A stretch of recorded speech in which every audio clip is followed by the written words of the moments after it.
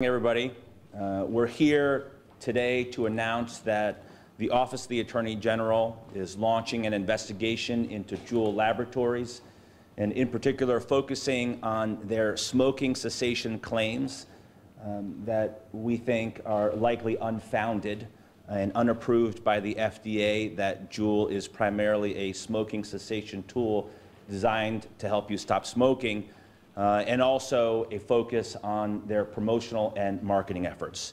Connecticut is today taking aggressive action to protect children and families across Connecticut and across this country. Protection against products and marketing efforts that may be designed and targeted for children, and that may be intended not to help you stop smoking, but to produce dependency and addiction. So I don't have to tell you that this is a very serious problem here in Connecticut and across the country. We know that now, based on statistics, 1 in 5 high schoolers in America are now vaping. And they're mostly JUULing because JUUL controls somewhere between 70, 80, 90% of the market. We know that middle schoolers are also 1 in 20 middle schoolers are now vaping, 5% and rising. We have some statistics that in 2017 to 2018, there was a 78% increase in the number of high school students vaping and a 55% increase in the number of middle schoolers. Millions of American high schoolers and middle schoolers now vaping in school, in class, in school bathrooms. And I don't think it is an overstatement to say that this has become an epidemic. Here in Connecticut, Connecticut's suspensions and expulsions related to vaping increased 6-fold from 349 back in 2016 to 2,160 expulsions and suspensions in the 2017 to 2018 time period. Yale University here in Connecticut just released a study that demonstrates that vaping just doesn't involve a liquid, salt-based liquid that carries nicotine, that it may also carry heavy metals and other pollutants and noxious chemicals and things that are not good for you, that can inflame your body and your lungs and are increasingly known to be unhealthy, including nickel, tin, lead, and other potential carcinogens. A recent article I read, I think, really brought it home. In Connecticut, we heard about a young woman, a UConn freshman, who started vaping as a sophomore in high school, and she's tried to quit, but she can't. And she said, "My body felt like it had been hit by a train, and when she didn't have access to her vape, after 1 hour I started craving it. After 2 hours I feel really sick and nauseous, like I'm on a crazy roller coaster, anxious and cranky. My body feels like I need it." A Westbrook High School junior, Kendall Orlowski, said, "This is the biggest problem in our school. It's more of a problem than alcohol."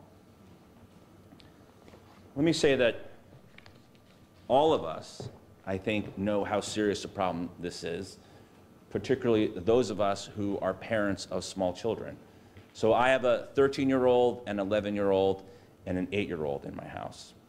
And just a couple of weeks ago, we had a couple of kids over for dinner. My 13-year-old had her best friend in Stamford over, and we were just talking about what's happening in school. We talked about great things happening in school, the school play, sports, and we also talked about some of the challenges in school and some of the bad behaviors. And it was clear, story after story, that the biggest problem in middle school, one of the biggest problems in middle school in Stamford, Connecticut, is the outbreak and epidemic of vaping, and that it happens everywhere, it's constant, and everyone's doing it. And for me, that really brought it home. And I think it hits home for a lot of us here in Connecticut.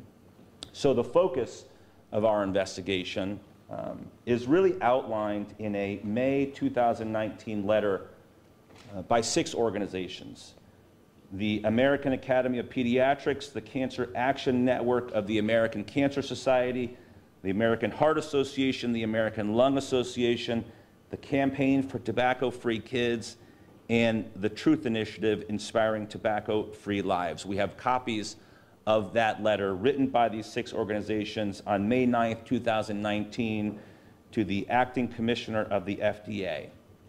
And in short, this letter outlines 2 critical areas of focus, and they call on the FDA to investigate 2 key issues. One, JUUL's claim that it is a smoking cessation device.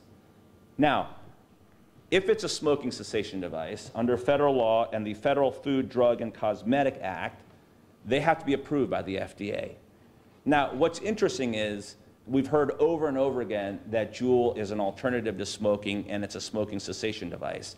On the other hand, they also make claims that it's not a smoking cessation device and that it's really for, quote unquote, switching. Well, that's why we need to investigate.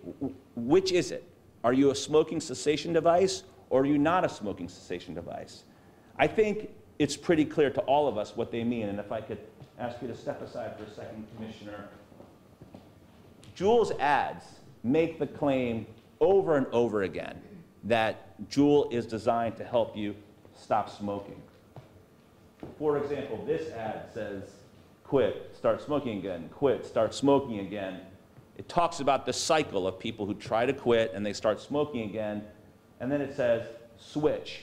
The average smoker tries to quit 30 times, make the switch. What message is that sending? You can use the word switch, you can use the word change. We all know what you're trying to say, that JUUL can help you stop smoking. This other ad, it's a smart, really well thought out alternative to smoking. 34 million Americans still smoke cigarettes, make the switch. And then in their mission statement, it says that JUUL can improve the lives of the world's 1 billion adult smokers by eliminating cigarettes. Finally, I want to draw your attention to JUUL.com. And right under that ad there, they state their mission and their story. JUUL Labs was founded by former smokers, James and Adam, with the goal of improving the lives of the world's 1 billion adult smokers by eliminating cigarettes. We envision a world where fewer people use cigarettes and where people who smoke cigarettes have the tools to reduce or eliminate their consumption entirely, should they so desire.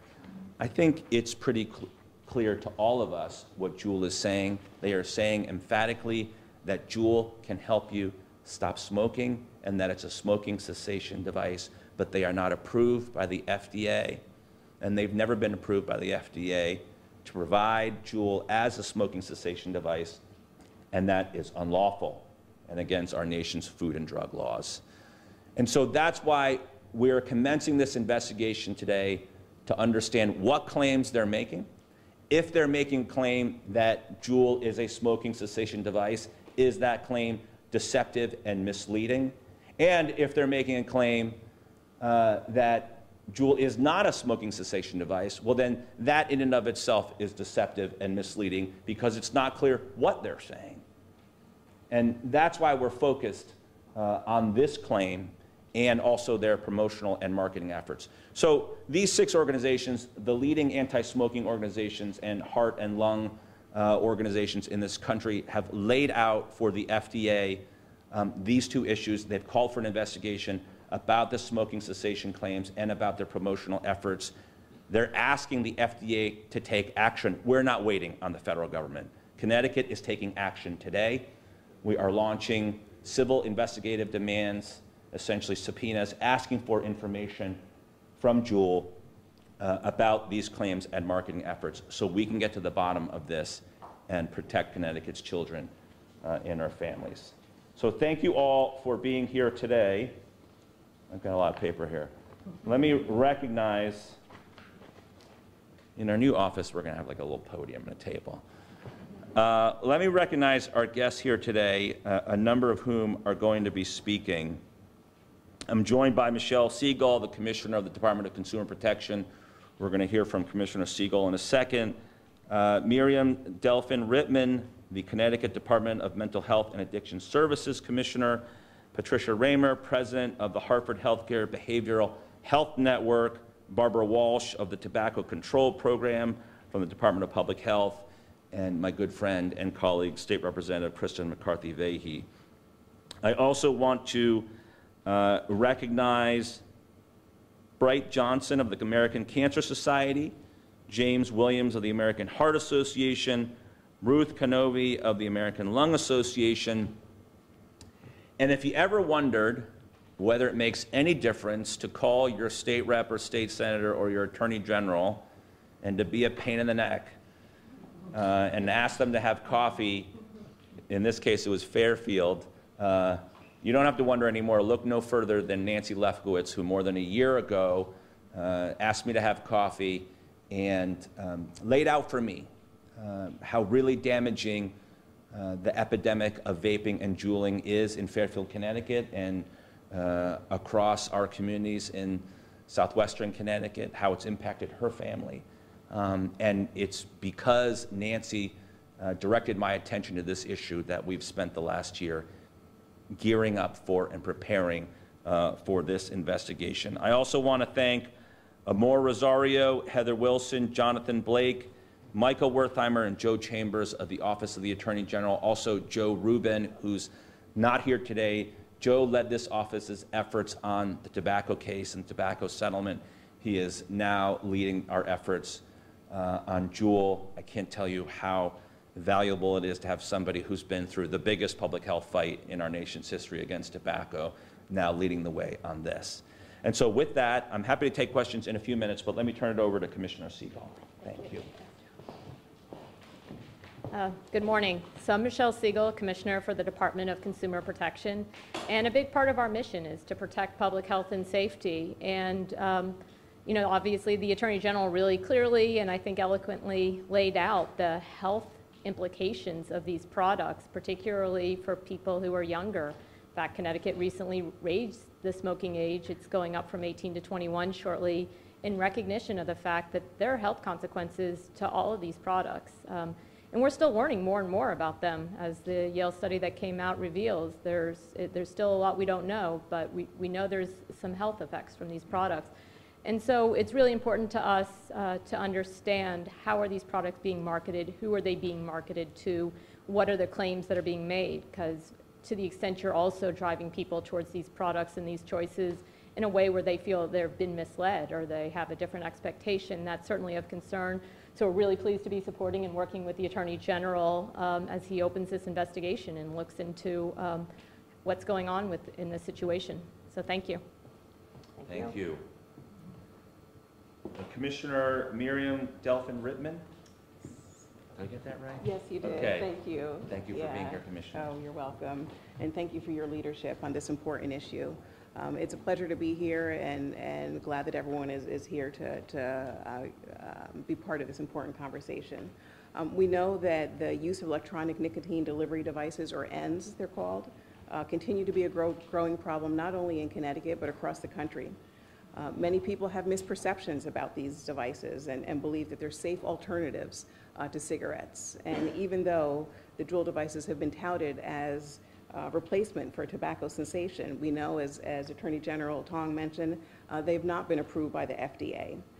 The truth is that most of these e-cigarettes contain almost 20 times the nicotine as a pack of cigarettes, and so we know that they're highly addictive.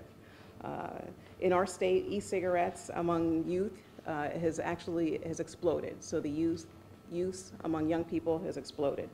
The JUUL small size and appealing flavors like bubble gum and fruity flavors and other flavors that appeal to young people have made them very popular, especially among adolescents. Today, these devices can be easily purchased at convenience stores, online, and so the access they're highly accessible for young folks. The Department of Public Health in 2017 youth tobacco study indicates the e-cigarette use has more than doubled among Connecticut high school students, from 7.2% in 2015 to 14.7% in 2017. The increase in the use of e-cigarettes is a primary factor contributing to the overall increase of tobacco-related products by middle school and high school students across Connecticut, and we're seeing this across the country, as I mentioned. As Attorney General Tong mentioned, a recent Yale study conducted at Connecticut schools found that minors who initiate e-cigarette uses are 7 times more likely to begin to use other tobacco products. Other studies have found similar results, and the Department of Education study found that young people who use e-cigarettes are 6 times more likely to be involved in disciplinary actions, and so that's a concern as well. As was mentioned earlier, this past legislative session, Connecticut passed Tobacco 21, a law which will require individuals to be at least 21 years of age to use tobacco products and e-cigarettes and other vaping products. Over the years, our state has made tremendous strides in preventing and reducing tobacco use. It's important that we continue to work together and educate our residents about the potential dangers of e-cigarette use, including potential addiction to nicotine, exposure to harmful substances, and the likelihood of other substances within other tobacco products. Ensuring that manufacturers market their e-products honestly and responsibly is one step towards continuing our progress to reducing e-cigarette and tobacco use and resulting essentially in a healthier Connecticut. So thank you. Thank you. Thank you. Patricia Raymer, President of the Hartford Healthcare Behavioral Health Network. So as happens at these things, people have already said all the facts that I was going to say. But I'll say 2 things. Nancy reminded me actually that I was just saying the suspensions have gone up exponentially, both in middle school and high school, related to kids using this product. And as we always say, you can't arrest yourself out of a crisis, nor can you suspend kids out of a crisis. This is an addiction like anything else, and we have to treat it like that.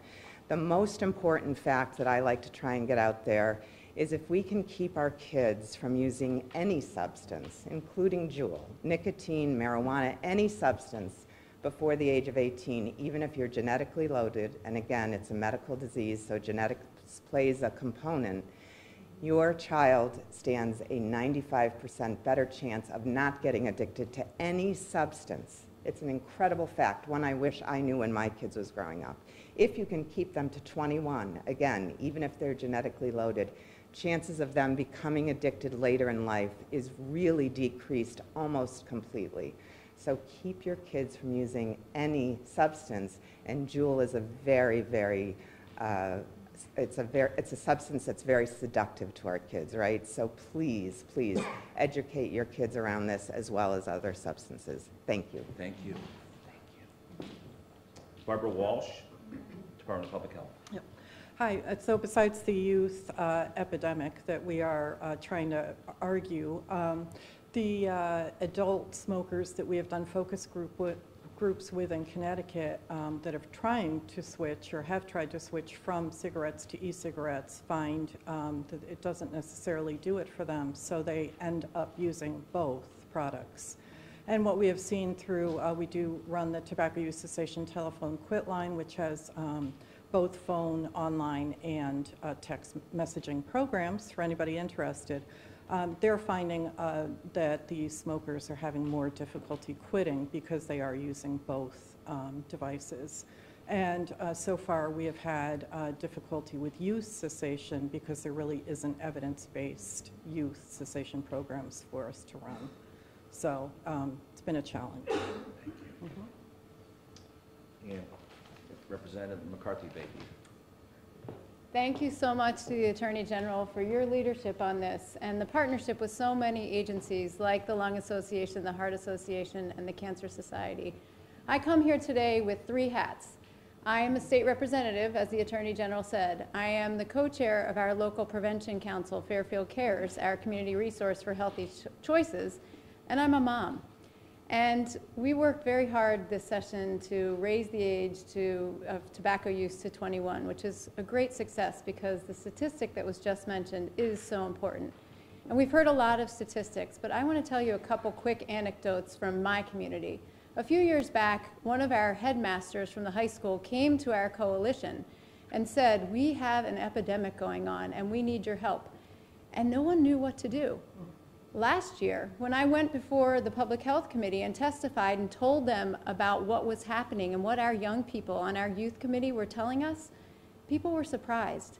I'm so happy to know that so many of the leaders in the state who have known about this issue, and now so many of my fellow lawmakers understand the danger that JUUL and other electronic nicotine delivery devices pose. Many parents don't even know that there is nicotine in a JUUL product. They think that it's safe. The message that I hope to get out to parents and young people, of course, which is what my focus has been, is this isn't safe for young people, and we absolutely want to keep them from using. But we hear more and more that we're not sure how safe this is for anyone. And when I testified before committees this year, I talked about the fact that Big Tobacco's investment in a 1/3 share in this company, you generally don't spend billions of dollars investing when you're trying to get people to stop using your product. So I'm really thrilled that our Attorney General is helping to lead this effort and that I have the opportunity to work together with so many incredible leaders and local activists like Nancy Lefkowitz to help make sure that we can put an end to unsafe practices and make sure that products are being used for what they're intended for being used for. Thank you. Thank you. Any questions? Have you talked to any other states? Do you plan on them following suit, or do you think they'll follow suit? So North Carolina has already commenced suit against JUUL. Their focus is on marketing practices, in particular youth-targeted marketing practices. My good friend Maura Healy in Massachusetts has also launched an investigation and has filed suit against another vape or e-cigarette maker. So we're in, and there are a number of other AGs with whom I'm in close contact and coordination, and their staffs on this issue. So we're the latest shoe to drop, but I think that there's going to be more action across the country on this issue. And the members of my team that I mentioned before are in constant communication with teams in other states. So yes, it's a nationwide effort. Depending on what information you collect, would you expect to possibly file your own lawsuit? Yeah, I think that, look, we're in the investigative stage, and we want to get to the bottom of these claims about smoking cessation, because let's be clear, this is their whole rationale, right? This is their excuse. When people say, hey, you're marketing to kids, or you're promoting dependency or addiction, they're saying, no, this is about helping people, quote unquote, switch. And they're making the claim that they're helping people quit smoking. And so we're testing that claim.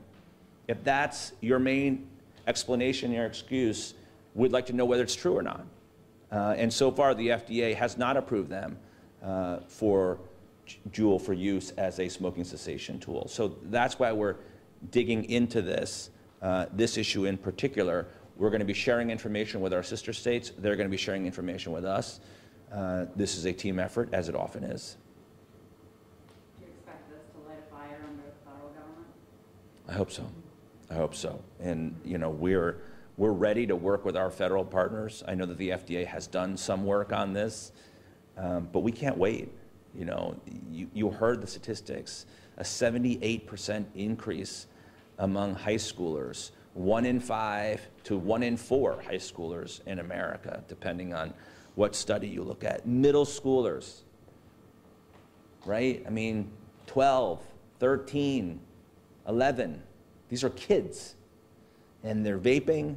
They're essentially smoking, in my view, but they're vaping in class. It's undetectable, little devices that look like USB drives, and it's clear. You talk to any middle school student, any high school student, anywhere, I doubt you'll find anyone who doesn't know what vaping is or who won't acknowledge that it's a huge problem in their school. Are you looking into whether are any of the laws or regulations have been violated? Are they all state or all federal or both? It's a combination, but our focus on the marketing practices and whether they are misleading or deceptive is really at the core of the Attorney General's consumer protection powers.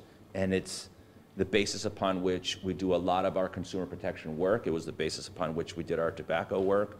And our generic drug price fixing work is both antitrust and consumer protection work, and our opioids work. So all of this has a common thread in that it focuses on misleading and deceptive practices in their marketing and in their sales efforts. And do you know if these advertisements are subject to any more stringent regulation or specific regulation when they're broadcast on television, radio? Sure.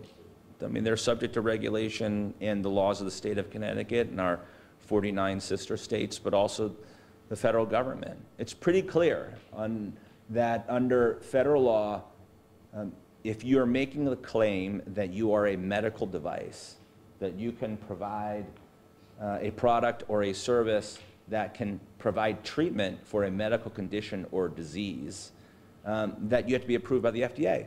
That's just common sense, and that's just basic first day of law school black letter law, okay? And so that's what JUUL's saying. You know, they're saying that JUUL is a medical device, that it is a smoking cessation device, that we can help you with the disease of addiction to cigarettes. That's what all this says.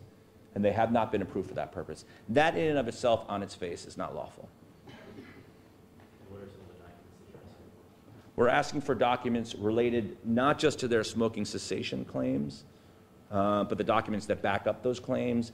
And also, JUUL's engaged in a number of targeted promotional efforts. We've read about, they have an enterprise solutions department now, which is a fancy way of saying they're targeting programs, institutions, companies. And so they're going to companies and saying, we can help your employees quit smoking.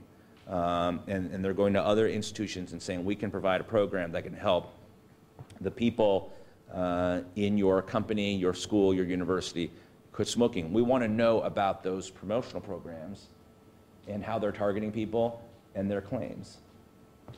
And again, at the end of the day, Representative McCarthy made a very good point, which is there's billions of dollars being invested in this company, billions of dollars, including a huge investment by Altria, the former Philip Morris.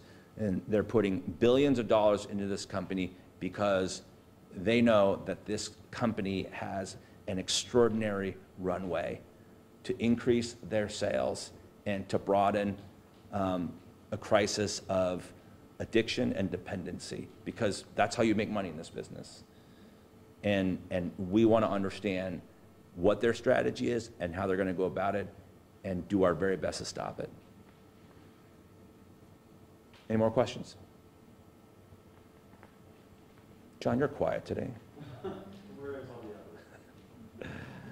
All right, thank you so much.